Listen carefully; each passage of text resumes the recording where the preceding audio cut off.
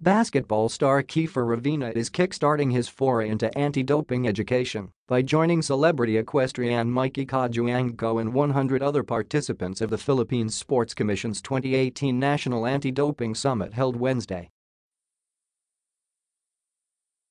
Ravena, who came in as a participant after being banned by basketball's governing body for 18 months after his inadvertent use of a substance that is in the World Anti-Doping Agency (WADA's) restricted list, encouraged athletes to take interest in the cause. A number of national sports association, government and local government unit officials also attended the summit that had Southeast Asian Regional Anti-Doping Organization Director General Gobinathan Nair as the lead speaker. Participants from NSAs, universities, colleges, LGUs, and coaches also attended the first of the three-day talk regarding anti-doping in sports at the Philippine International Convention Center in Manila. "The end goal really is to have a doping-free sporting community," said PSC Philippine National Anti-Doping Organization head Drive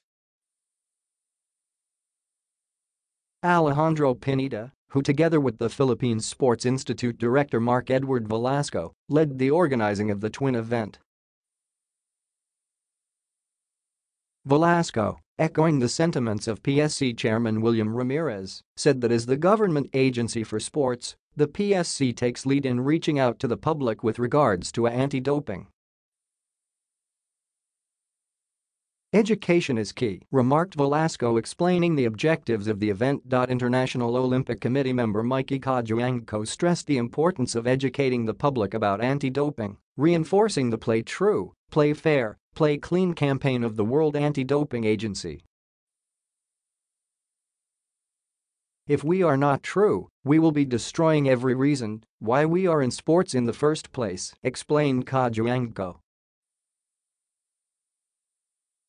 Matters like code compliance and monitoring, supplementation, legal considerations, results management and doping control processes, ergogenic and applications are also topics for discussion.